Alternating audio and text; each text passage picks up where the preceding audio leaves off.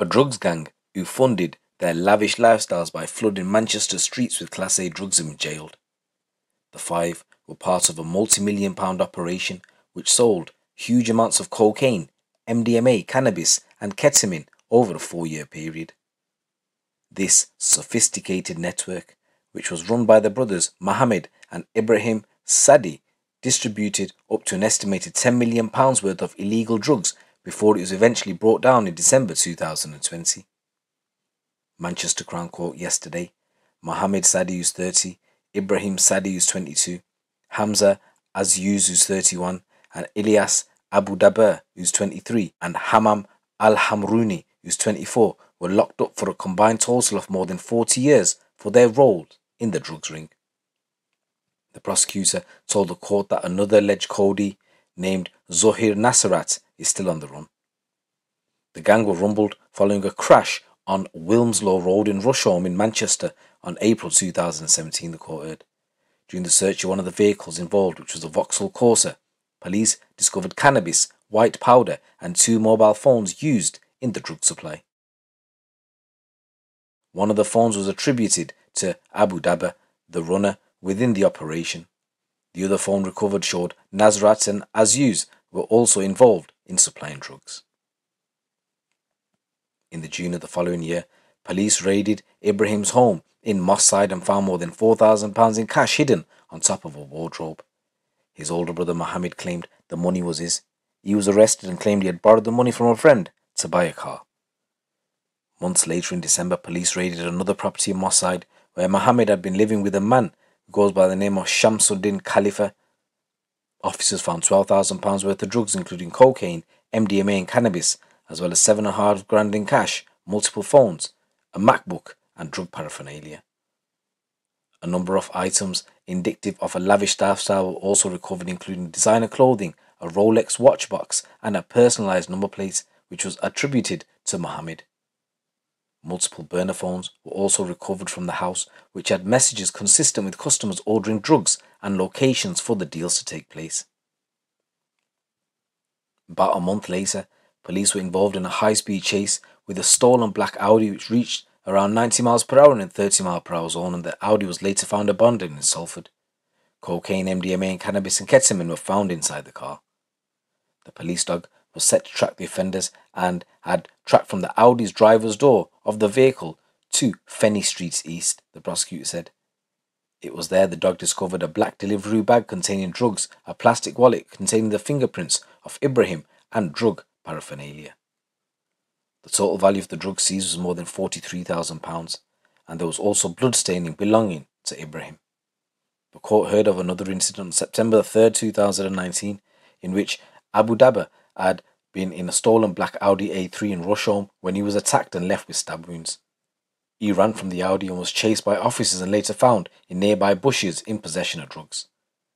Drug paraphernalia and a machete were also found in the Audi, and the total value of the drugs recovered was just under £3,500. The following month, Abudaber was found carrying drugs, cash and a loaded firearm after he'd been involved in a crash following a high-speed police chase in a stolen Audi. The gun had been wrapped in a towel while a further bullet was found in Abudaber's pocket. An iPhone belonging to him was also recovered, which showed he was involved in drug dealing. From the period of January 2017 and October 2019, police have recovered a total of £38,000 in cash and approximately £57,000 worth of drugs from the group of linked individuals. Police carried out a number of strike days, which saw several homes raided in connection with the investigation. Alhamruni was arrested at a property in Ardwick where a number of phones linked to the supply of Class A drugs were also found. He told police he was a heavy cannabis user and began dealing drugs to pay off for drug debts. During a raid of Azouz's Moss Side home, a total of £5,000 in cash and a large quantity of empty, puffy, smelly proof bags were seized. A HMRC check showed all of the defendants had either no declared income or very small amounts. Ibrahim was interviewed and provided no comment. He was later caught trying to flee the country via Manchester airport and told officers he was on his way to visit family in Libya. The defence for Mohammed said his client was remorseful over his involvement in the drug ring. The representative For Azouz said his client was not part of the larger conspiracy and that it was a classic case of street dealing. He added that he has a young family. The defense for Ebrahim said his client was just 16 when the conspiracy began and had shown a lack of maturity by becoming involved at the direction of his older brother. His defense said Ebrahim has since shown genuine remorse. He said, "This is a man who has reflected on the impact it has had on his younger brother who is autistic. He still receives the support of his family. This has caused him deep shame and embarrassment." The defense for Abudaber said his client had been given the gun after he was attacked. He said the defendant had spent more than 3 years in custody since his arrest in October 2019 and had used his time behind bars to complete a joinery course as well as working as a cleaner.